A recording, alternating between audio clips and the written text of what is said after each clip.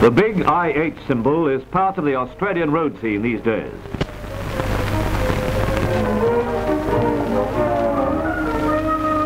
In Australia's 3 million square miles of land area, there are extremes of climate and terrain.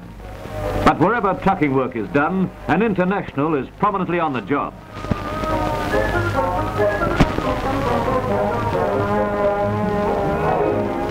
And there's plenty of work in the transport field these days, for since the war, Australia has ranked third to the USA and Canada in the number of motor vehicles per head of population, and first in the number of commercial registrations. The performance and quality of the International is widely known. But how many know of the planning and research that goes on before a truck reaches the market? Home of manufacture of the wide range of International trucks is at Dandenong, 20 miles from Melbourne. In open surroundings, IH has installed over £1 million worth of plant and equipment, and these modern buildings are a landmark for miles around.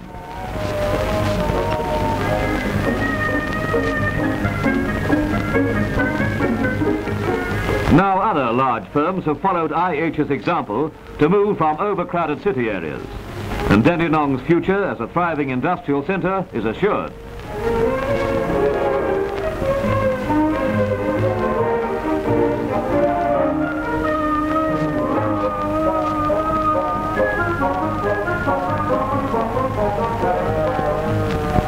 Today, out of these gates comes a steady stream of Australian-built vehicles ranging from 12 to 1,500 weight utilities to medium heavy-duty trucks of 5 to 6 ton capacity or 11 tons haulage capacity when fitted with semi-trailers, as well as the big heavy-duty job.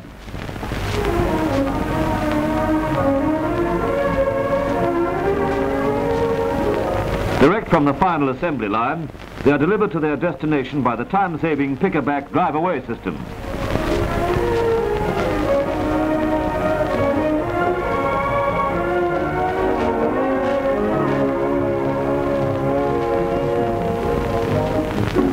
But behind all this achievement is the story of research and proving. And here at Dandenong is located one of the vital groups of this organization, the engineering test fleet. These stock production units are chosen at random from the assembly line and permanently assigned to the test fleet, whose task it is to submit them to a series of detailed trials designed to prove every component.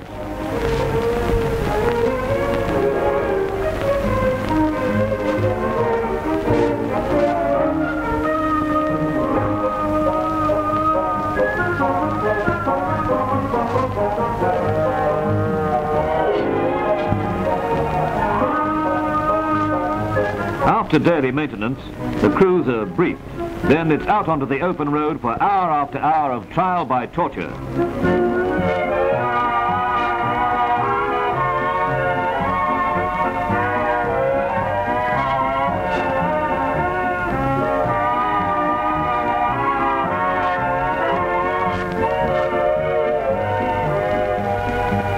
Careful planning goes into these road tests.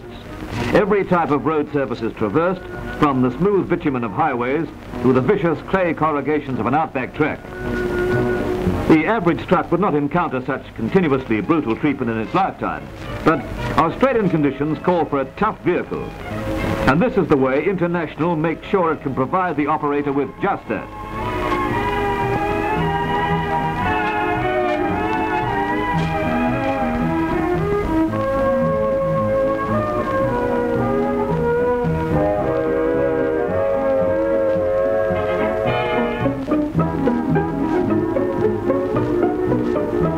Up a long grade and the load goes on, testing cooling system and transmission parts.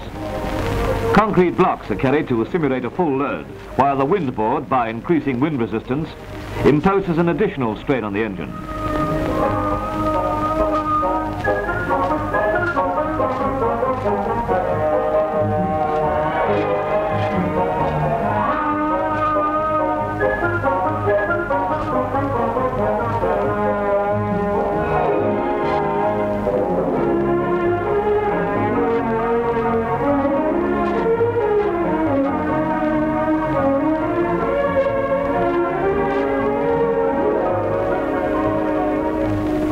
50 miles of this will probe any weaknesses in air cleaners or cab ventilation.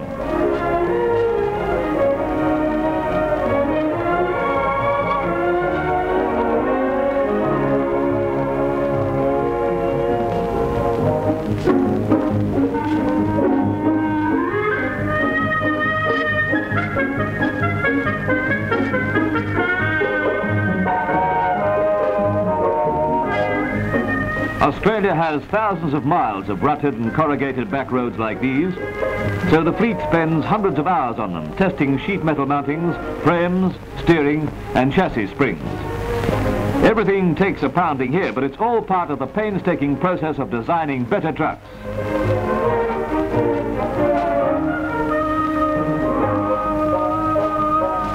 Here, just to prove that IH engineers have succeeded in producing a vehicle which will iron out the worst ruts, watch the cab steadiness in slow motion.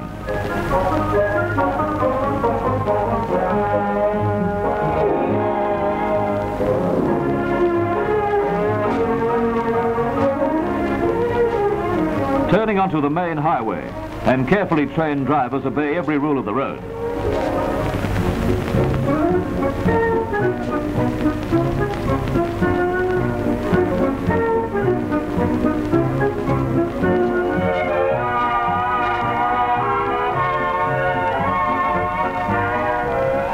To thoroughly test engine power and economy, thousands of miles of routine running must be clocked up, day and night and in all weathers.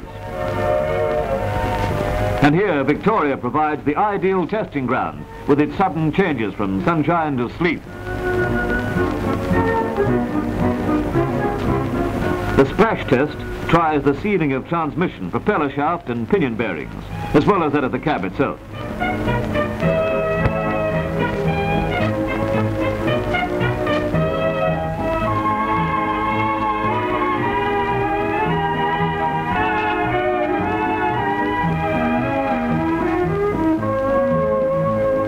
Round the clock, the test fleet keeps its trucks rolling through fog and on the dirtiest of nights to check driver visibility and headlight efficiency.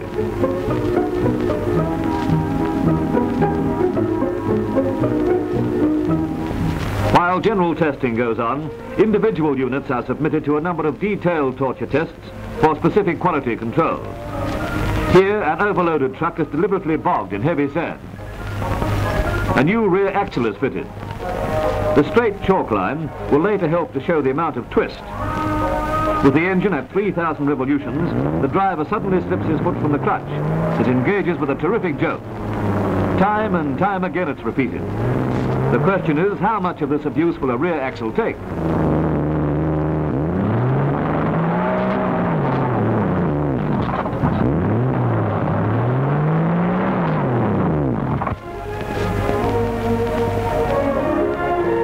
After 100 applications, first check on the chalk line shows little twist. A relief engineer driver stands by and counts the number of these crash applications.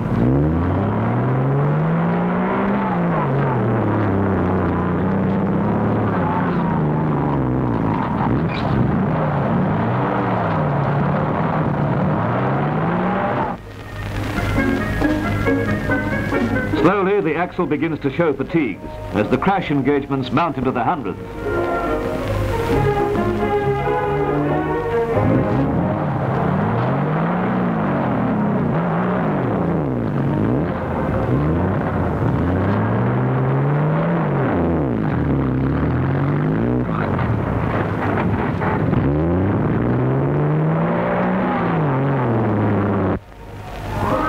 After more than 1,000 tries, the axle at last breaks. This cruel test not only proves the axle, but engine, clutch, transmission, propeller shaft and differential. In fact, every part involved in the line of drive. It's been an exhausting test for the drivers, who are relieved every 20 minutes.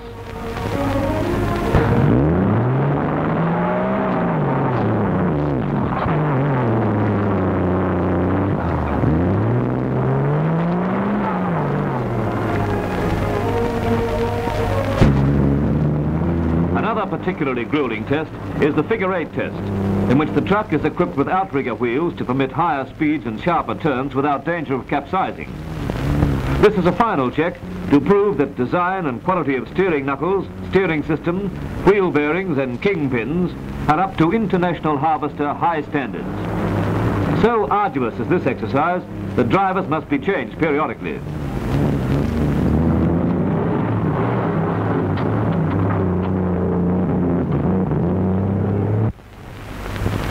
A special test is also used to prove the effective performance, safety and long life of the entire braking mechanism.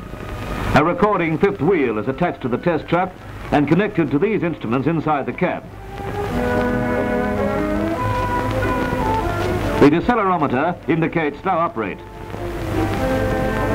This instrument, brake pedal pressure.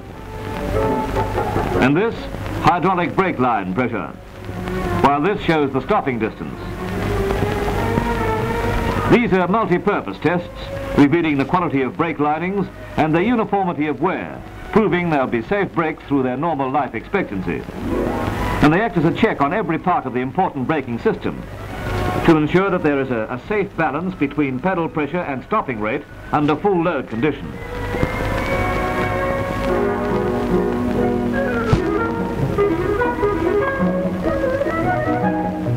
In their works at Geelong, International Harvester maintains an amateur test house where trucks and tractor engines of all types are submitted to tests for efficiency and to obtain detailed performance figures. The engines are coupled to and drive an electric generator, similar to those in an electrical power station.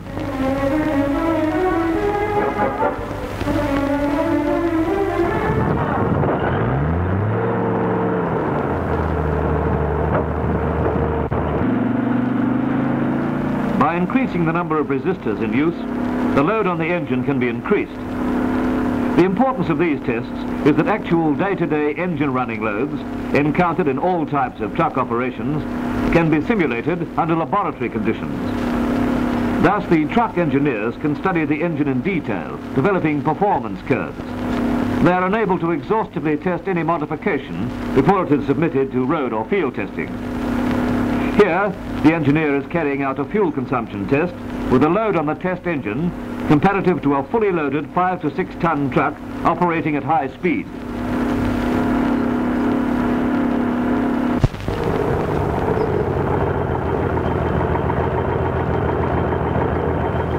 Back at Dandenong, under open air conditions, test engines are submitted to further torture. Here, the accent is on endurance, and hours of running at speeds of up to 4,000 revolutions can be guaranteed to probe any potential weakness in engine components. But while these special tests in sandpit, on the road and in the workshop continue, the round-the-clock teams still maintain the premeditated torture of the general test fleet on other courses. One of the most rugged of these is affectionately called the twist course, conducted wherever the roughest tracks crossed with gullies and washaways can be found. For these conditions may be found in many places of our widespread outback.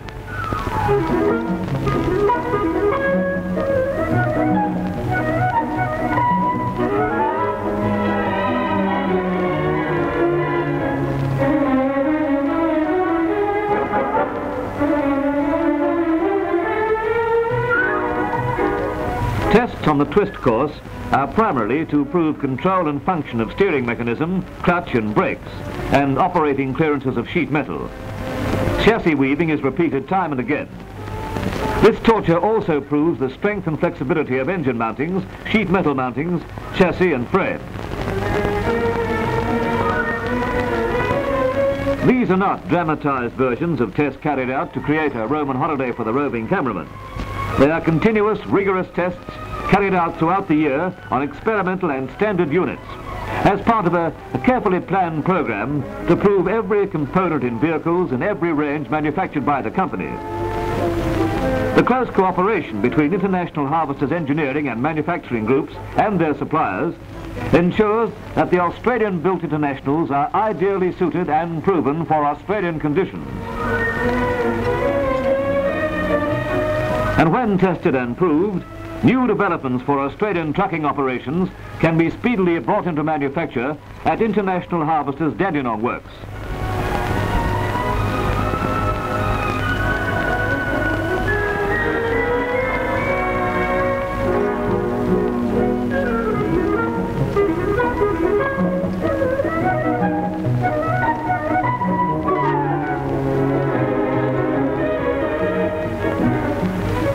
Back from a day's work over the grueling test courses, the vehicles of the test fleet will now be taken over by the afternoon shift.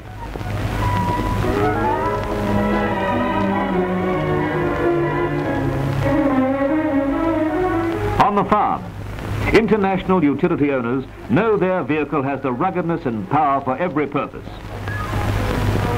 For the tradesman, the steel-bodied pickup with its direct, easy steering and Comfort Vision cab supplies the answer.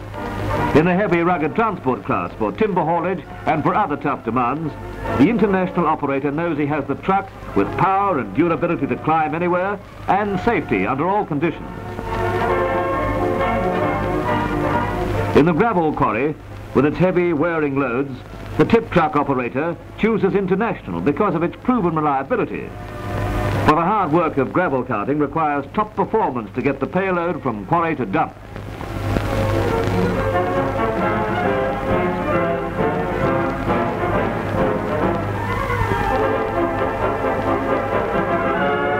In city deliveries, International owners get nippy getaway and maneuverability that makes this Australian-built van the ideal choice. A fully loaded International makes light work of the steep climb out of the quarry. Among these rough quarry tracks are the steepest grades to be found wherever trucks operate.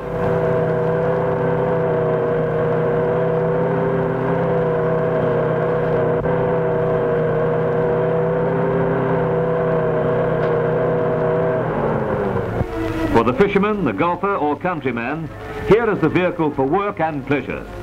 At home on the smoothest road or the roughest bush trek.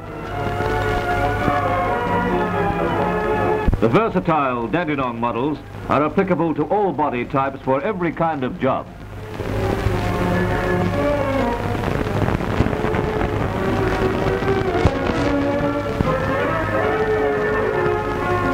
For every light job on the farm, the AR110 series has proven its worth. Springs and body mountings have been designed for work on the land. Here is passenger car comfort in the workaday field, whether hauling fodder, farm supplies or animals. And so another truck rolls off the Dandenong Works assembly line, a model proved by thousands of hours testing on the roads and in the laboratories. International, designed for every Australian operating condition, the result of years of practical testing and proving for the needs of road transport in this country.